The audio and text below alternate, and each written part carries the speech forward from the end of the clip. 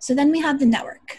So bandwidth and internet speed is measured in megabits per second, and how much you need really depends on how you use your network. So 1 megabyte, which is the measurement for file sizes, equals 8 megabits. It can get kind of confusing with the nomenclature, but what that means is on a 1 megabit per second connection, it takes a 1 megabyte file 8 seconds to download. So that sort of information, they can add up when you think about this type of data we have running on our Wi-Fi and our networks at home.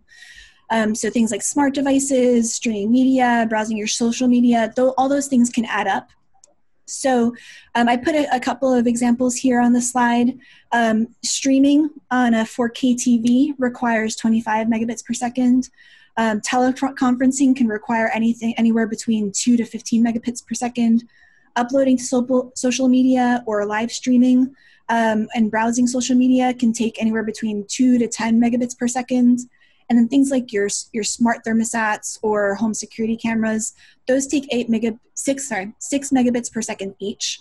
So if you have all those things running at the same time, and if you have multiple people using your internet, those things can really add up. Let's say that you have a child who's teleconferencing with their teacher, and you have a teleconferencing media, and then someone else is in the other room streaming Netflix on your 4K TV.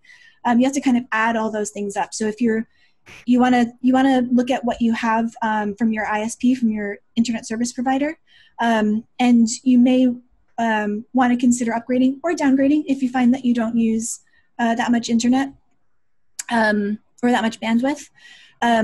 But something like a 75 megabit per second for a lot of modern homes doesn't quite meet the bill, especially when people are working remotely and working from home.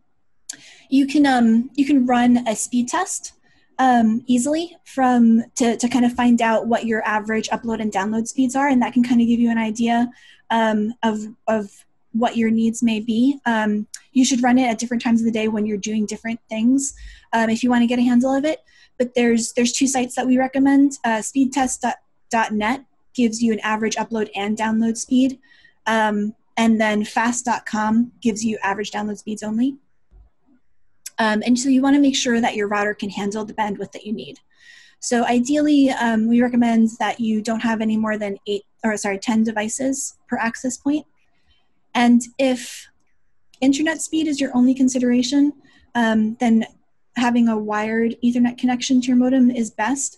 But if you need to be mobile, if you need to move around your home, if your modem is in the basement and you want to be on the main floor, then that may not be the best option, unless you can kind of run an Ethernet cable through your home, which I'd say that a lot of people don't necessarily want to do that.